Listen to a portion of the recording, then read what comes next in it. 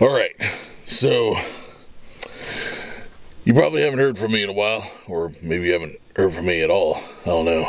I'm not sure exactly where I'm going to send this out to. But, hi. My name is John Strawman. Since 2016, I've actually been living in a park.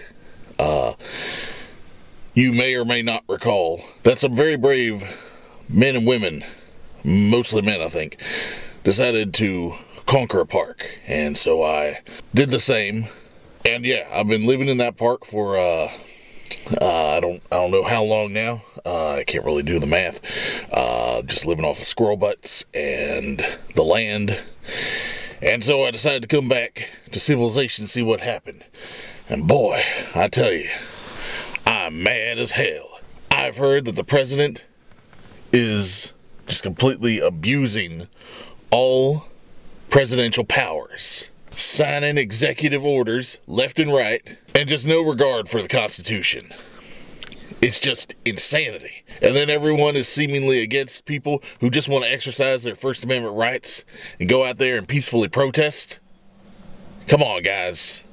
And then lastly, a judge even decided to say, no, enough is enough. We can't let this president continue to do what they're doing. And then I hear that apparently this judge has been called out and that they're trying to say, no, you can't do that. It's like, yes, you can. We have checks and balances. We should be able to keep the executive branch in check. Guys, I just can't take this anymore. Hillary Clinton needs to be told that she just can't go around doing that kind of stuff and just what is that? Was that Jim? Trump won.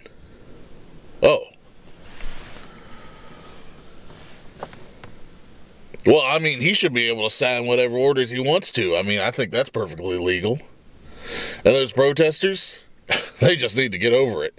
He's the president now. They just need to understand that he won. They lost. That's it. If they don't like it, then they just should get out.